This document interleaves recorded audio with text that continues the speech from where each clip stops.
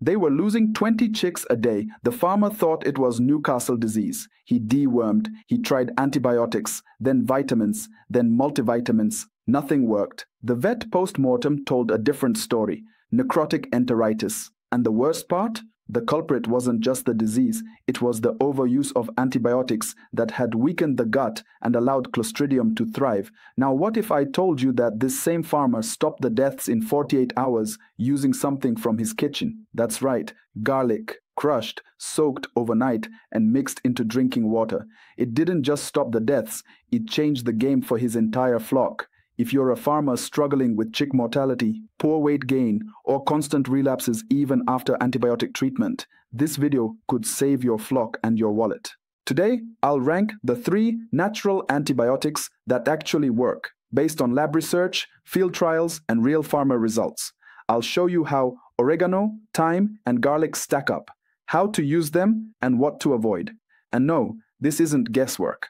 It's poultry science applied to the village and semi-commercial farms of Kenya and beyond. If you care about healthier chickens and better profits, give this video a like, share it with another farmer, subscribe so you don't miss proven tips like this, and tell me where you're watching from around the world. I want to hear from Nakuru to Nigeria, Eldoret to Ecuador. Let me tell you why this matters, because the problem is bigger than you think. Right now, antimicrobial resistance is rising. In Kenya, over 70% of smallholder poultry farms report using antibiotics at least once a week during brooding. The cost of these drugs? An average of $45 every cycle on medication alone, not counting the feed wasted on sick birds or the market value lost when your broilers are underweight or your layers stop laying. I visited a farmer in Kiambu who had 800 layers after 3 cycles of tylosin and doxycycline. Her egg production still hadn't gone above 55%. The birds were dull, the droppings were green, and she was losing hope.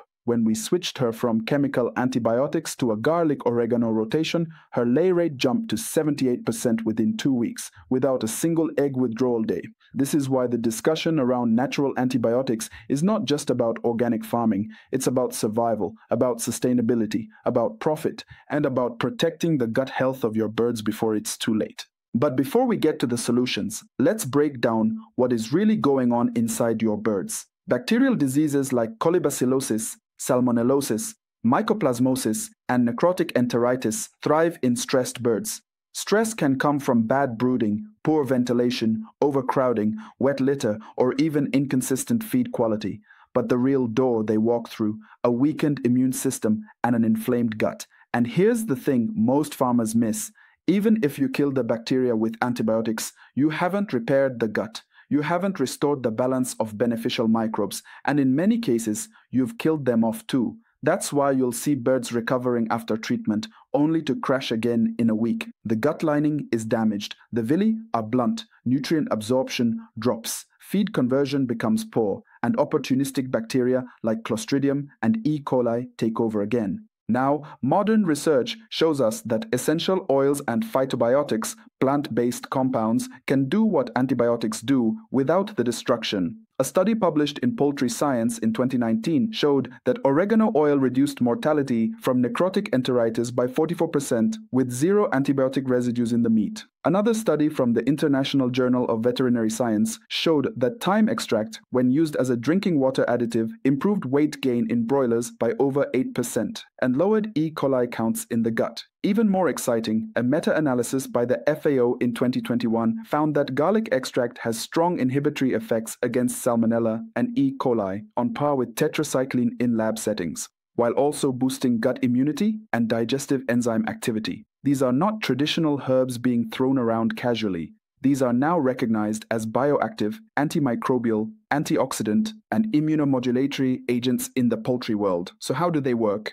Oregano contains compounds like carvacrol and thymol that damage bacterial membranes, inhibit toxin production, and stimulate bile flow for digestion. Thyme, also rich in thymol, fights both bacteria and fungi while calming the gut and reducing inflammation. Garlic contains allicin, a sulfur compound that inhibits DNA replication in bacteria, meaning it literally stops them from multiplying, and at the same time boosts phagocytic activity in the immune system. Think of them like trained dogs. They don't just chase the thieves, bacteria. They also guard the fence, gut barrier, and alert you when something's wrong, immune modulation. Let's get to the real question now. How do you use these on your farm? How much? How often? And does it actually work? Here's what we've seen, tested, and recommended to farmers like you. Hi there, my name's Peter and I've been raising chickens for over 10 years now. Layers, broilers, even some indigenous birds. Let me be honest, before I found this book, I was struggling. Feed prices were going up,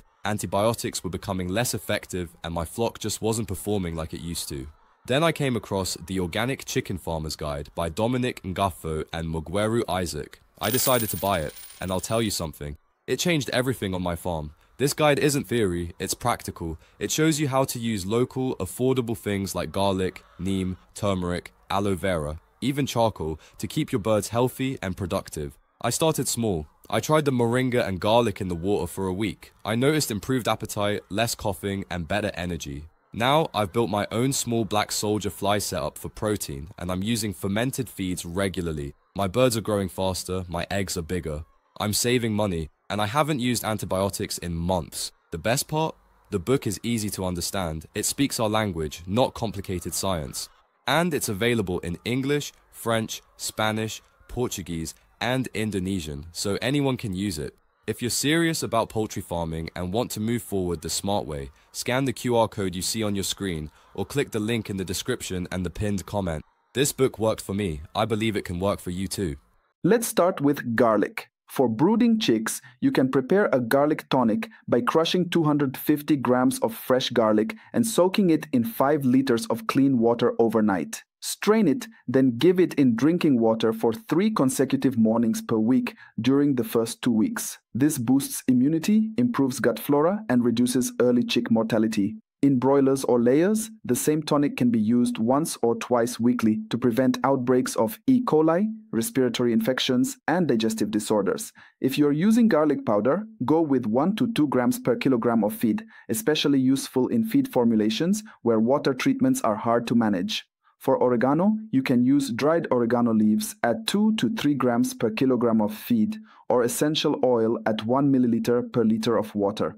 The oil is stronger, so use it sparingly and ideally during outbreaks or as a replacement for antibiotics in treatment cycles. Farmers in Machacos reported faster recovery from respiratory issues when they alternated oregano oil with multivitamins for 5 days during flare-ups. They called it hot water therapy because oregano warms the gut and improves circulation, especially in cold seasons. Now, thyme. It is one of the best-kept secrets in herbal poultry care. Thyme tea, yes, literally tea, can be made by boiling 100 grams of dried thyme in 3 liters of water for 10 minutes, cooling it and offering it as drinking water for 3 days during or after antibiotic use. This flushes out toxins, settles the gut, and restores appetite. Alternatively, add thyme powder at 2 grams per kilogram of feed during grower and finisher phases for improved feed efficiency. One farmer in Kitui saw her broiler FCR drop from 2.1 to 1.85 over a 4-week period just by rotating thyme and garlic in the water line every 3 days.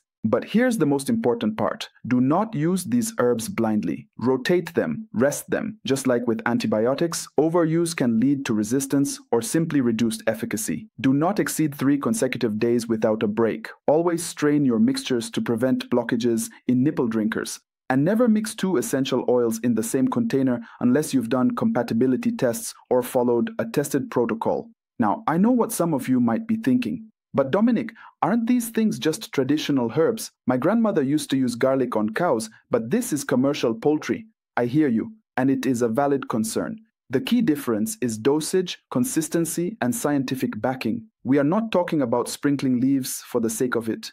We're talking about bioactive compounds with documented effects in poultry trials used under controlled protocols. Others might say, I tried garlic once and it did nothing. Let me ask you this. Did you use it on day-old chicks or on birds already in respiratory distress? Did you use fresh cloves or pre-cut garlic stored in the sun? Did you measure or just guess? Because just like antibiotics, natural remedies must be used correctly at the right time and for the right reason. Garlic cannot replace vaccination. Oregano cannot fix poor brooding. Thyme cannot cure bad feed. but when used properly, they can reduce your disease burden, improve gut health, and lower your dependency on synthetic drugs. So let me bring it home for you. First, the 3 best natural antibiotics for poultry that are backed by science and field tested on Kenyan farms are garlic, oregano, and thyme. Second, each of these herbs has specific dosages, timings, and methods of use that determine whether you get results or just wasted effort. Third, natural antibiotics are not magic bullets. They work best when your farm management is solid: good litter, proper brooding, clean water, balanced nutrition, and biosecurity. Start small. Try a garlic water regimen for your next batch of chicks.